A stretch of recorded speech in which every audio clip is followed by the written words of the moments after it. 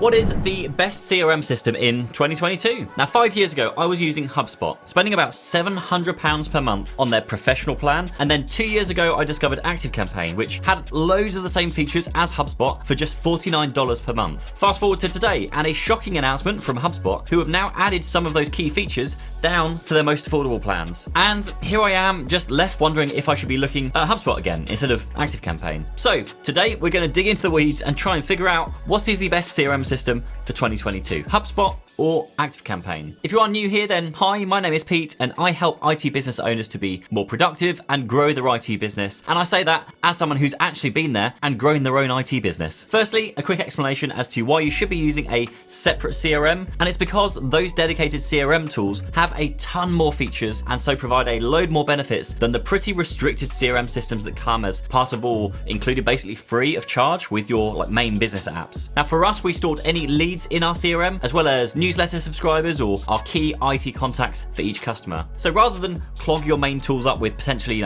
hundreds or thousands of contacts and companies, keep that in your CRM. Then once they convert into a client or at the point you send them a quote, that's when you move them over to your other systems. So with the recent changes to HubSpot, let's recompare them to ActiveCampaign on a features level to see which one is the better choice. Now feature for feature, both of them have ways to one up another. HubSpot includes live chat and basic bots, whereas ActiveCampaign charges an extra $19 per user per month for this feature. Now HubSpot also includes ad management features to bring your pay-per-click campaigns into your CRM. You get some basic landing pages, which you don't get in ActiveCampaign Lite, but you do get it on their Plus plans. But things start getting really interesting when I started looking at two things here: pricing and automations. So pricing first, and with HubSpot Starter, it's $18 per month for their marketing campaign for 1,000 contacts, or $158 per month for up to 10,000 contacts. Now, if you want any additional features than what I'm covering in this video, you'll have to jump up to their insanely priced $800 per month tier for 2,000 contacts, or $1,249 for 12,000 contacts, which is just crazy expensive. However, over in ActiveCampaign world, 1,000 contacts on their Lite plan is just $29 per month, $49 for their Plus plans, or $149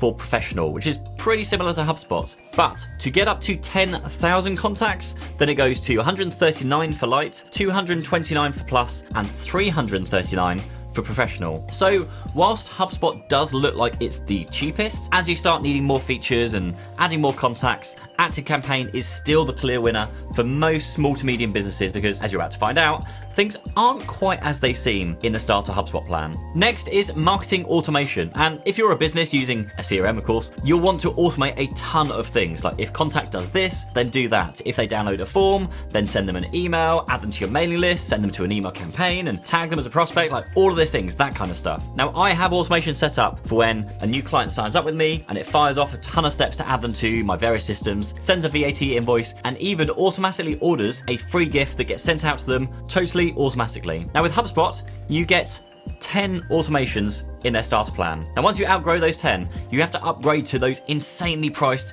professional, $800 per month price plans, which for most businesses is a hard pass when there are alternatives like ActiveCampaign, which are much, much more affordable. Looking at my own ActiveCampaign account, for example, I'm already at 10 automations. So if I did move to HubSpot, like I was thinking of doing, I'm already at the limits of their starter plan. Now, in terms of pricing and plans with ActiveCampaign, you have the three options. You have Lite, Plus, or Professional. And I would personally go with their middle tier, the Plus plan, for most businesses. You get some cool features like website personalization, marketing attribution, and split automations in the higher tier, but for most people, it won't be necessary. With Plus, you can have up to 25 users instead of just one from Lite. So that's great if you want to give CRM access to any of your team. You've got landing pages, automations, conditional content, SMS integration, deal boards, workflows, and some kind of integrations with the likes of Facebook, WordPress, and Stripe as well. But don't get me wrong here. I'm not here to say that HubSpot is a crap CRM, because actually far from it. HubSpot is actually pretty great CRM for the right businesses. And personally, I feel these are geared more towards the larger businesses or those managing and running campaigns on behalf of others. HubSpot is